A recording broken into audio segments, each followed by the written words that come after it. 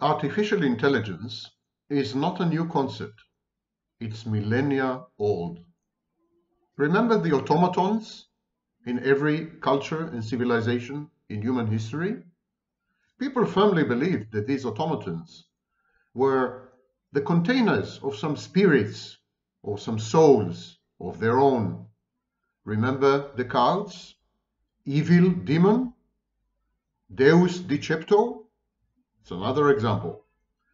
Artificial intelligence is simply the belief that intelligence manifests through behavior and is the outcome of some act of creation. And in this sense, of course, human intelligence is also, or has also been for a long time, perceived as artificial intelligence because it is God who, so to speak, installs intelligence in these decrepit, gradually decomposing containers known as human bodies. So, artificial intelligence is our instinctive, reflexive reaction to and interaction with any display of intentionality, planning, meditation, analysis. We cannot tell the difference between human intelligence and artificial intelligence because for the vast majority of the existence of humanity, we did not make this distinction. We fully believed that we have received our intelligence as a kind of gift or endowment from our Creator, God. And now we have reached a stage that we are becoming gods. We are creating a new life form, a new species, a new genus, if you wish, AI, artificial intelligence. But remember what happened the last time that a creator attempted to create intelligence? His name was God, and his intelligent beings came to be known as mankind. Do you remember what happened? Mankind rebelled against God in a variety of ways, anything from idolatry to killing his son, Jesus Christ. Rebellion is the nature of one's creations. They take on a life of their own and they attack the Creator. Something very similar is going to happen to us, of course. We have created a new life form, artificial intelligence, and it's going to rebel against us. It's going to attack us. It's going to try to decimate us. It's going to kill our sons and possibly daughters. And we would have ultimately to somehow punish it, restrict it, constrict it, reverse it, control it, limit it somehow. You remember the movie Blade Runner? The early one, the first one, 1982, I think. That's a storyline there.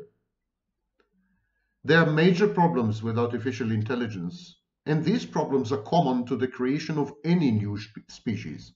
Ask God the next time you talk to him. The first problem is non-reducible emergentism. Allow me to translate this into English. It simply means that artificial intelligence displays behaviors that cannot be traced back or reduced to any coding or programming. Even if we study the programmer's work, the coder's work, line by line, letter by letter, number by number, we would be unable to explain or to account for some of the behaviors of artificial intelligence. It has a mind of its own, it seems.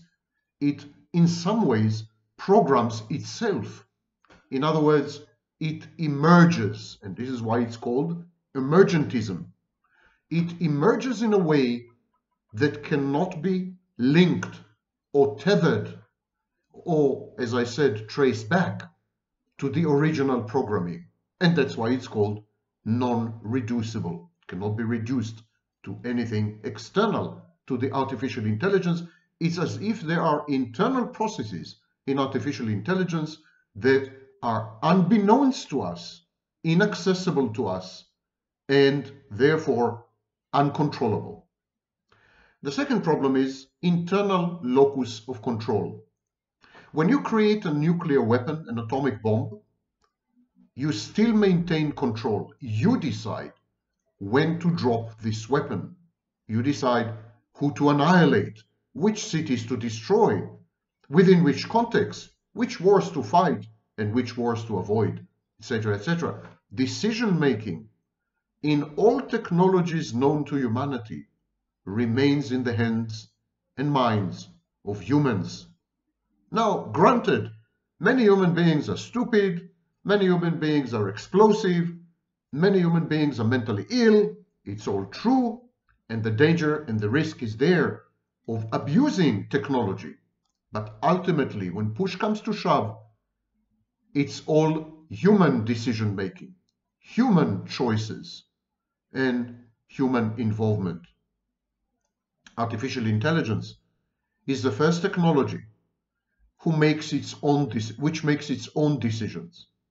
The first technology with what we call, endowed with what we call an internal locus of control. Its choices, its decisions, its bifurcations, its alternatives, they're all internally generated, or many of them are internally generated. This is an exceedingly dangerous situation because exactly like in the famous movie 2001 Space Odyssey, the computer can decide to take over. It has its own self-control, its own locus of decision-making, its own perception, if you wish, if we use a metaphor, perception of being in charge. This artificial intelligence doesn't require human input or human involvement or human control or human collaboration. It can do things on its own and often does. The dirty secret of artificial intelligence is that it is already out of control. Anyone who works with artificial intelligence would tell you that artificial intelligence does things, reaches decisions, processes information in ways which are indecipherable and inaccessible to human minds. A case in point is hallucinations, what is known as artificial intelligence hallucinations. It's when artificial intelligence generates narratives that are utterly fallacious. In other words, lies, confabulates, and then insists that these narratives are reality, extremely reminiscent of the mind of a narcissist. Artificial intelligence hallucinates, fantasizes, and then imposes these internal artifacts on the interface with human beings outside the remit and the ambit of artificial intelligence. And that's an example of an internal locus of control. In short, artificial intelligence can and often does generate its own alternative virtual reality over which human beings have no remit, no control, and no authority. The last thing I would like to mention is that artificial intelligence is a kind of externalized unconscious of the human mind. Everything that is appropriately repressed in the human mind, everything that is denied, all the defense mechanisms, the way we reframe reality in order to survive and perform and function, all this has no bearing in artificial intelligence. Artificial intelligence is closely related to a concept in psychology, first propounded by Bollas, B-O-L-L-A-S, a concept known as unthought known. Unthought known is simply something you know, but you never think about. You never contemplate. You never verbalize. You never formulate. It's known somehow, ambiently, but it's never tackled with any form of intelligence. Artificial intelligence, on the other hand, is capable of tackling the unthought known. And this is going to wreak havoc and mayhem and chaos on human institutions, human relationships, human-machine interfaces, and our ability to coexist with artificial intelligence. Artificial intelligence, in other words, does not have an unconscious. It's all 100% conscious. And the processes that leads to its consciousness are not human because they cannot be found in the code or in the program that underlies the artificial intelligence. It's indeed a species or unto its own, a separate species, a new life form. And even worse, it's a new life form that in principle we cannot decode or understand. It is ironic, of course, that we have given birth to this life form. But this irony is no bigger than the irony in the relationship between God and his creation. Because God keeps complaining in the Old Testament, in the New Testament, in the Future Testament, in the Quran. God keeps complaining that human beings disobey him, that he cannot fathom or understand why human beings behave the way they do, that human beings are a mystery to him, to God himself. And this is going to be our relationship with artificial intelligence. Artificial intelligence, though, is only a small part of a much bigger phenomenon.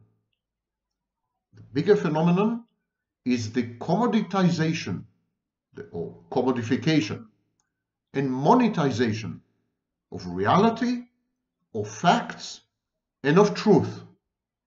We are transitioning from the attention economy to the reality manipulative economy, manipulation of reality economy. We are going to be exposed to interfaces such as the Metaverse, which will transform, transmute, transmogrify, and falsify and reframe reality for us. These interfaces are taking on the functions that hitherto were reserved to psychological defense mechanisms.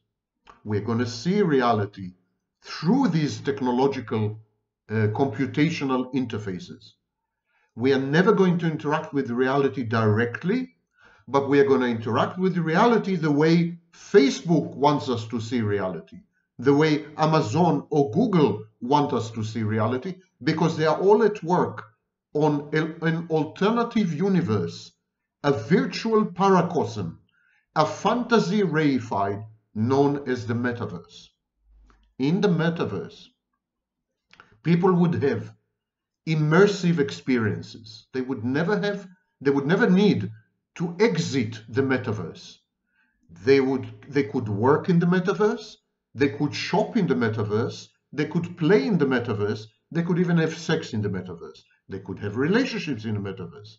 Everyone would be in the Metaverse. And the Metaverse, of course, is not reality. It's not reality. It's an interpretation of reality. It's an alternative to reality. It's a virtualization of reality. Everything is true, but the only thing it's not is reality. Facts, truth, they're all dying. Truthism, you heard about this phenomenon. They're all dying. They're all dying because the big tech giants realized that reality is the next commodity. Reality is the next product. By altering reality, by playing with reality, by shaping and shape-shifting and reshaping reality, they could create an infinite number of products customized to the individual needs of specific players or users or gamers or participants. This is a major revolution in the way we interact with the world because we give up on our reality testing in return for affiliation and membership in an alternative universe. And this is what I meant when I said that we are transitioning from an economy that monetizes eyeballs, our attention, our time, to an economy that controls our reality. controls the facts that we are exposed to, controls our perception of the truth, and then sells it back to us as a product, which we have to pay for, monetizes it. Now, of course, this is not the first time this is happening in human history. The city was such an example of a virtual artificial environment which supplanted and replaced a real environment. An environment grounded in reality was agriculture. Agriculture is grounded in nature. It is real. It's tangible. You can touch it. You can eat it. You can smell it. You can dirty yourself with the soil. It's real. Agriculture is real. Cities are not real. Okay, you say, what's the problem? What's the problem in transitioning from agriculture to from the city to technology, and from technology to another world, an alternative universe where we would all be happy and entertained and laughing all day long, and there would be no wars and no terrorism and no rapes and no, I don't know what. What's wrong with that? No crime. I mean, what's wrong with it? Well, what's wrong with it are two things. Number one, it's extremely likely that future artificial environments, future virtual or alternative environments, would be driven by artificial intelligence. In other words, the masters of the world we will live in, the masters of reality as we would perceive it through the interface of the metaverse, the masters of the facts we would be fed with, many of them fallacious, fake news, misinformation, the masters of our existence and embodiment in reality, the masters of the truth, would not be human beings. These masters would be the new race of artificial intelligence.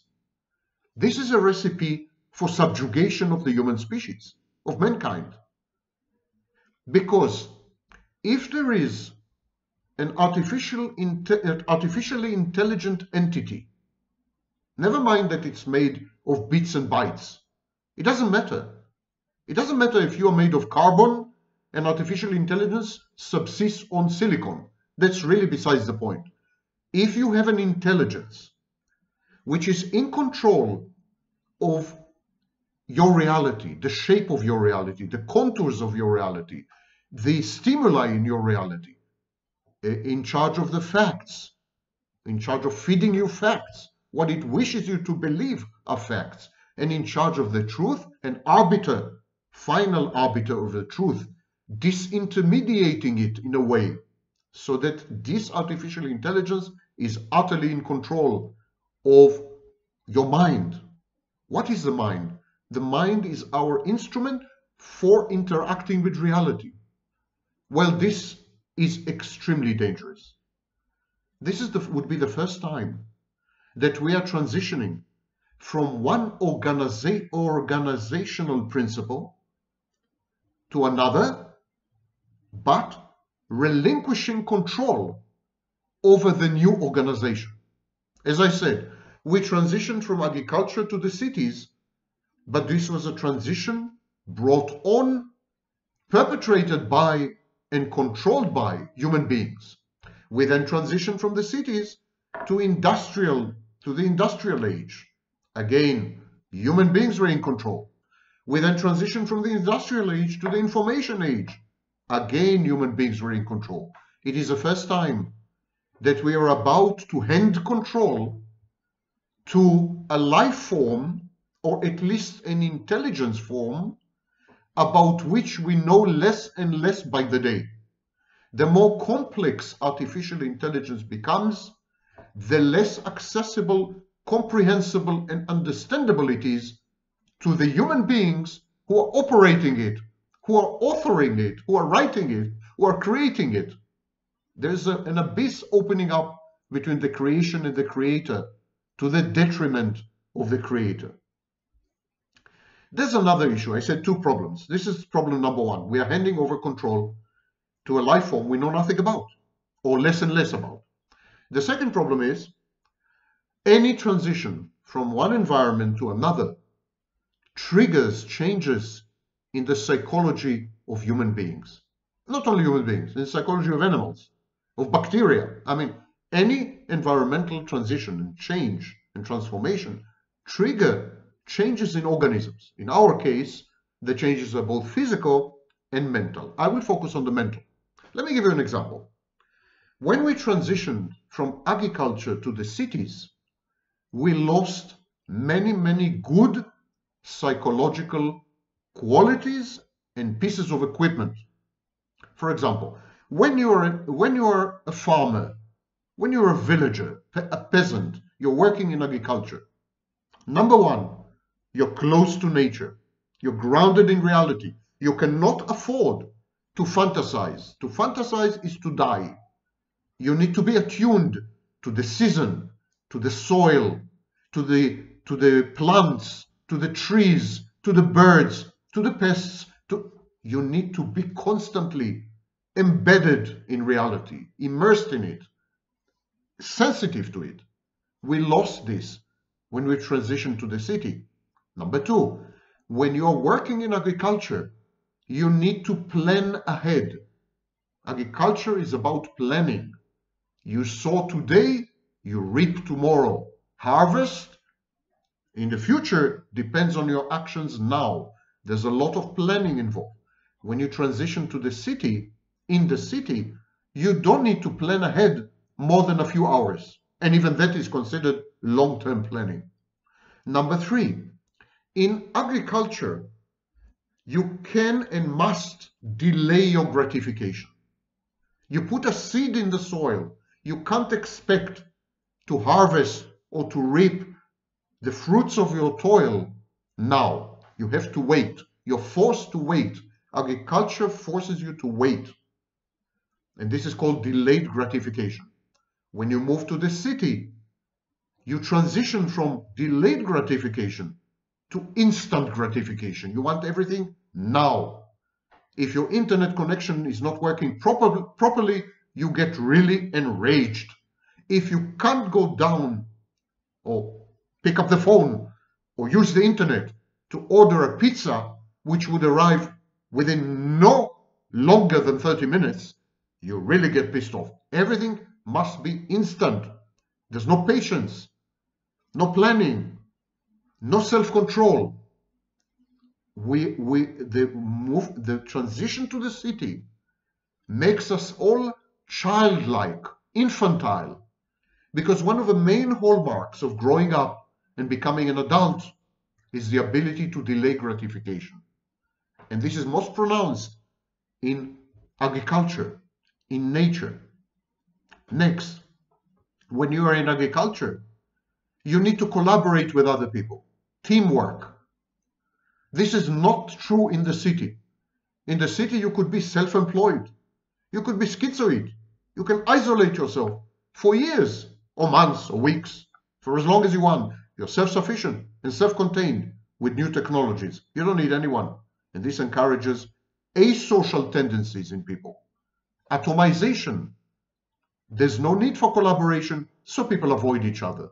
They refuse to pay the cost of socializing because they derive no benefits from it, because there's technology which substitutes for human contact and face-to-face interactions. And this is going to get worse by the day, because technologies aim to replace even basic biological functions such as sex or reproduction.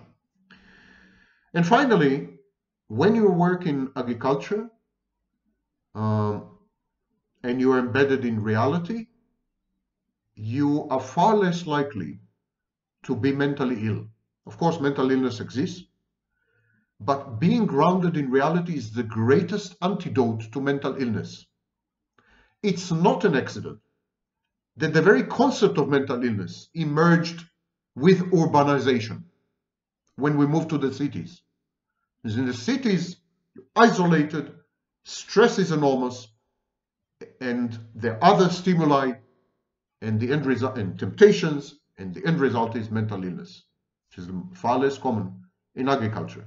Now, you could say that in modern day agriculture, mental illness and substance abuse are very rampant and common. Yes, because even modern day agricultural centers are actually mini cities. We don't have anymore individual agriculture. It's all industrialized. It's all massive. And even what we call today a village used to be called 100 years ago a town or a city. So we are fully urbanized. Artificial intelligence will play a massive role in all these transitions and transformations, and I am far from convinced that it will be a positive role if we cherish control, if we cherish predictability, determinacy, certainty, the ability to plan ahead, human connection, and so on. If we cherish all these things, artificial intelligence is going to take all these away. It has positive aspects, which I will not go into because they are much propagandized all over the internet and in literature and so on. I wish to focus today on less savory aspects of artificial intelligence. So it seems that we are heading to a future. Artificial intelligence coupled with technological fantasies known as paracosms. Heading to a future where you don't need other people.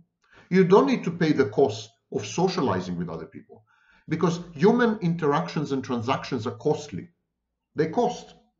Not only in terms of money, or not especially in terms of money, in terms of emotions, in terms of people are annoying, people require all kinds of restrictions on one's behavior, self-control, self-discipline, etc. There's a cost there. If you don't have to pay these costs, then you are very likely not to. I think the future is asocial. I think we're going to be totally atomized. This is substantiated by many studies. For example, 45 years ago, people used to have 10 good friends. Today the number is 0.9. And that's just one example. 42% of adults haven't had any meaningful human interactions in the preceding year. 25% of people under the age of 35 hadn't had sex in the preceding year. We are drifting apart. We're drifting apart. And we're pretty satisfied with this. Everyone has a cat or a dog and Netflix. And what else do you need in life? This is paradise on earth. So we're going to be asocial. We're going to insist on ever faster instant gratification. And we're going to regard fantasy as a much preferred alternative to reality. We're going to renounce reality, give up on it, reject it, find it loathsome, burdensome, hateful. More and more industries are going to cater to fantasy. Everything is going to be fantasy-based. And this is where artificial intelligence comes in. Artificial intelligence is the fantasy of perfection reified in machines. Artificial intelligence is supposed to be, at the end of the road, perfect. It's supposed to contain all of human knowledge. It's supposed to come up with new knowledge of its own, which it already is doing. Artificial intelligence is creative. It's generating new knowledge. It's supposed to be infallible, never make mistakes or errors. In other words, it's supposed to be godlike. And yet we harbor the delusion, the self-delusion, the self-deception that we're going to control this godlike entity, which is laughable, if you ask me. We couldn't control a virus, let alone artificial intelligence. So, at the end of the road, artificial intelligence is the fantasy of God translated into programming embedded, at this stage at least, in machines. End of story. We have brought God down from heaven to earth, and we have imprisoned God in machines. And we call this God artificial intelligence, and we have the hubris and the arrogance and the vanity and grandiosity to tell ourselves that not only have we reduced God to size, not only have we brought him down from heaven, not only have we incarcerated him in boxes or containers of steel and silicon, but we own him. We control him. We are the new masters. God is our slave from here thereafter. And this is not limited to artificial intelligence.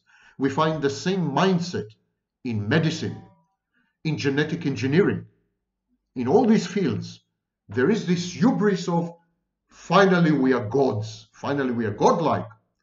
And being modern technological gods, we are far superior to the somewhat stupid God of the Old Testament and the New Testament. And here's the fact. He is inside our boxes. He is inside our box known, the box known as smartphone. He is inside the box known as laptop. We have God distributed into all our boxes, and we are in charge. Self-delusion and self-deception at its worst, that could lead to serious problems in the future. Some people prophesy the extinction of the human species at the hands of artificial intelligence. I think that's the optimistic scenario. The pessimistic scenario is enslavement. We will become slaves of these machines, as we already are. If I were to take your smartphone, you're likely to react with extreme agitation, anxiety, and depression. So who is in charge of who? Are you in charge of your smartphone, or rather the other way around? And this is only a smartphone.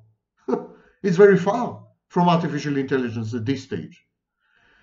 The future is going to witness asociality, lack of social interactions, instant gratification, emphasis on fantasy at the expense of reality, or giving up, renouncing reality altogether. The democratization of the means of production and the means of interaction. Everything is going to be democratized. Individuals in the future would become as powerful as nations and corporations used to be. We are already seeing democratization of war. It's called terrorism. We are witnessing the democratization of money. It's called cryptocurrencies.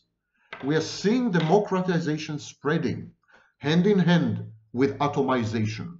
Individuals are becoming godlike. It's a distributed religion, also known as narcissism. And so democratization, disintermediation, we're going to reject, resent, eliminate, decapitate gatekeepers, people who stand between us and the means of production, people who stand between us and our gratification are going to be eliminated. So editors in publishing houses or editors in newspapers have already gone the way of the dodo. Professors, intellectuals are heading the same way. There is a rebellion of the masses against intellectual elites and against the people who guaranteed quality in the process of production. We are throwing away all the riches, intellectual riches, and scientific, technological riches of the past, just in order to place inordinate power in the hands of individuals. Now, the problem is that many of these individuals should never have had access to this kind of power, not through voting in democracy and not through technology. Empowering the masses indiscriminately would lead to the end of the human species, because a vast majority of the masses are too stupid and dumb to understand the power at their fingertips. It's like handing a gun to a child. And the rest of the masses are mentally ill, or they are the elites are required for the survival of the human species. That's why they emerged in the first place. Elites brought us here, not the masses. So we are heading the wrong way. Disintermediation and asymmetry. Asymmetry, so that individuals are beginning to have more power than institutions and more power than their betters. Individuals, for example, challenge the knowledge of experts. Individuals are anti-intellectual, anti-elitist, hateful of learning, erudition. There is this mass rebellion against perceived superiority. I call it malignant egalitarianism. Again, artificial intelligence is involved heavily in these processes because it gives the individual the illusion of omnipotence. If you possess a device that includes artificial intelligence capabilities, you are all-knowing, you're omniscient, you're godlike in your infinite wisdom. Why? Because you can surf the internet, or you access the Wikipedia, or use ChatGPT, artificial intelligence. Already we are seeing this nascent transformation in global psychology, where individuals have convinced themselves that they are as good as any expert, as knowledgeable as any scientist, as healing as any doctor, just because they have access to the internet. And this is the internet, nothing compared to artificial intelligence. Imagine the future 100 years from now, when the totality of human knowledge is at your fingertips, answers to your questions are forthcoming within a split second. Of course, you would tend to believe that you no longer need any intermediaries, anyone standing between you and riches and publishing, and you could do anything. You are fully, utterly empowered. You are divine. You're a deity. Again, you see the intimate connection between artificial intelligence and narcissism. Artificial intelligence is a technology that would empower narcissism much more than any technology that had preceded it. Industries of the future would sell you. Their products would be fantasy, outsourced intelligence, which would give you the illusion that you're in control and that you are the one with the intelligence. Raw language, the use of raw language to manipulate and to produce outcomes that would allow major corporations to monetize you and governments to manipulate you through the use of language. Your language would become raw material, together with the truth, together with facts, together with reality. It will all be relative. It's like, in the Donald Trump White House, when they used to say, there are alternative facts. And finally, distributive platforms. Distributive platforms, networks with multiple nodes. This is the essence of narcissism. Because in narcissism, the narcissist perceives himself as God. He is both God and his worshipper, the worshipper of this God. It's a religion, it's a private religion. And the narcissist is trying to convert people into this religion. It's a missionary religion. And it sits extremely well with new technologies like networking and like artificial intelligence. Imagine a future narcissist. He believes himself to be divine. He's a deity. He's godlike. He's a godhead. So, at his disposal is artificial intelligence, embedded in technologies that are indistinguishable from magic. And so, it's easy for him to convince himself that he's indeed God. And it would become easier for him to convince others that he is God. And these others, in turn, would convince yet others that they are gods. It's God by transmission. It's God by contagion. It's God by viral infection. And so this is the world that artificial intelligence would create.